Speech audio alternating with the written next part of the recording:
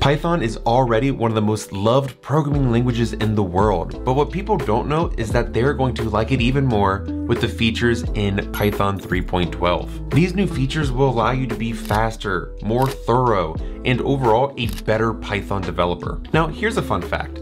Using these new features as soon as they're available in 3.12 will put you in the top 89% of Python developers, and that's based on a statistic that 11% of Python developers will not use Python 3.12 when it's released. Just imagine that you're interviewing for a Python job or creating a small pull request for your company and you're enabling and using these new features. They are going to be blown away that you are on top of everything that's released within Python. So let's dive in and let's visit the top 7 features of Python 3.12. Now, one of the features released with Python 3.12 is improved error messages. So what it's going to allow us to do is, instead of just saying the library is not defined, it'll tell you what library you are forgetting to import. So for example, inside the name error, we can see that the normal error was name sys is not defined if you go ahead and say sys.version.info, but you don't import it. But now it'll tell us, did you forget to import sys? This is going to be a huge improvement for many junior and beginner devs that are forgetting to import some kind of library or file into their application and then trying to use functionality that's part of that library. Now, part of this error message improvement is also going to be the improvement on self. So we can see here that it says improve the error suggestion for name error exceptions for the instances. So here we can see that if we have class A that initializes a new variable and then we call a function where we assign that variable to something else, it'll also tell us, did you mean to use self here instead of just trying to mimic the variable above? Now, the second feature that is going to be implemented with Python 3.12 is syntactic formalization of f strings. So it'll allow us to be able to do more inside our f strings as we concatenate different types of variables. So before, you were not able to use double quotation marks inside f strings because it would get confused with the initial double quotation marks of an f string, but now you're able to. So right here, you can now go ahead and say f string, this is the playlist, where we have a double quotation mark of a comma followed by the join of the songs above. And there's also going to be no explicit limit in how many f strings can be nested. So here we can see that we have an f string that is nesting another f string, nesting another f string, all the way down to 1 plus 1. Here you can contain and nest as many f strings as you want in Python 3.12.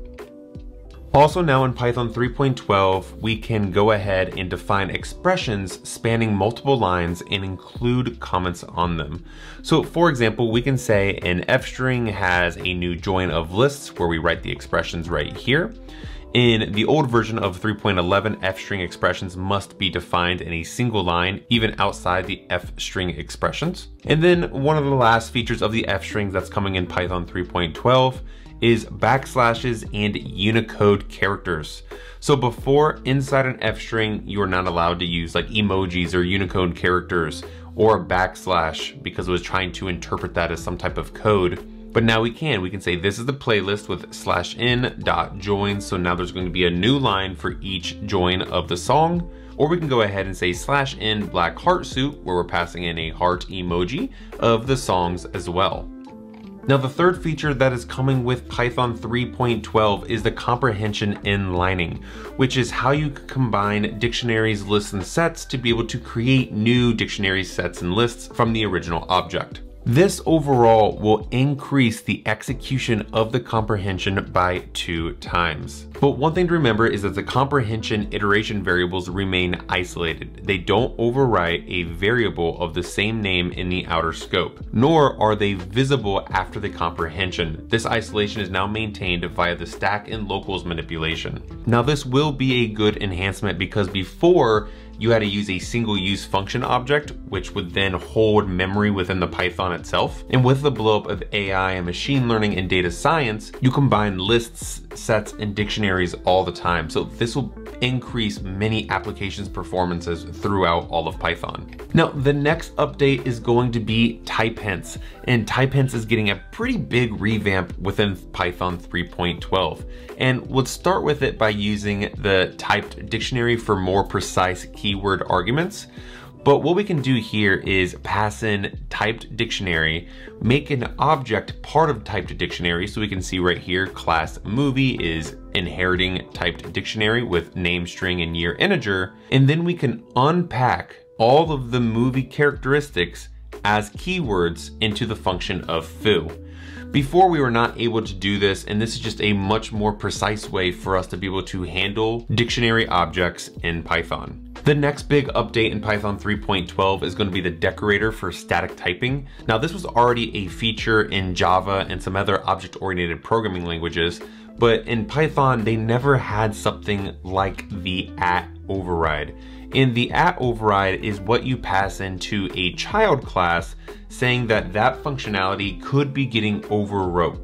And it helps with the compiler, and it also helps with future developers. So for example, if we have our base class and it says get color, this base class is inherited from our good child and our bad child. So the good child get color will override the base get color, but as you can see, the bad child's get color is spelled a little differently, so it does not override the base get color, and it will throw an error allowing us to know that, hey, this get color is not overriding anything. So it helps with the compiler, it helps with the developer, and it also helps with other developers on the team.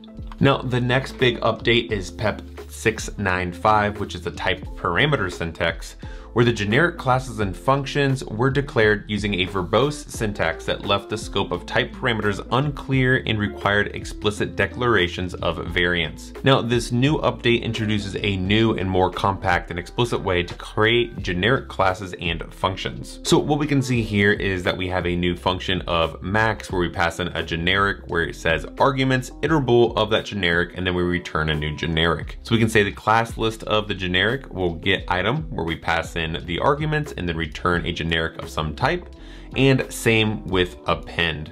So this new declaration will allow us to be able to create generic classes and generic functions easier, which will probably create more frameworks and libraries in the future. Some of the top object-oriented programming languages in the world are reliant on a huge collection of generics.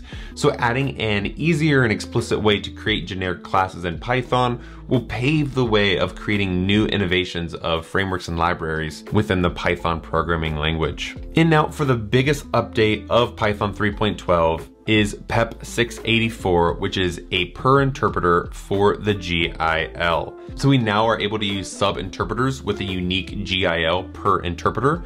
This allows Python programmers to now be able to take full advantage of the multiple CPU cores. Now, this has been a huge issue of Python, where Java and C#, C++, all of these backend object-oriented programming languages were able to use multiple threads, which essentially would increase performance by a lot. Python has always been known as the slow programming language, and a lot of this has been because of the GIL. The GIL does not allow for multiple cores or multiple threads within the programming language. Now, PEP 684 will not be fixing everything that we need with the multi-threads, but we can see that a Python API is anticipated for the release of 3.13. But this whole video is about 3.12, but the Python API that will allow us to even do more with the GIL is expected for 3.13, which will solve so many issues that Python is experiencing when we talk about performance or comparing to other popular object-oriented programming languages. If you like this video, go ahead and like, subscribe, and comment, and check out this video, which will teach you how to use JWTs in Python and Fast API. And I will see you in the next video.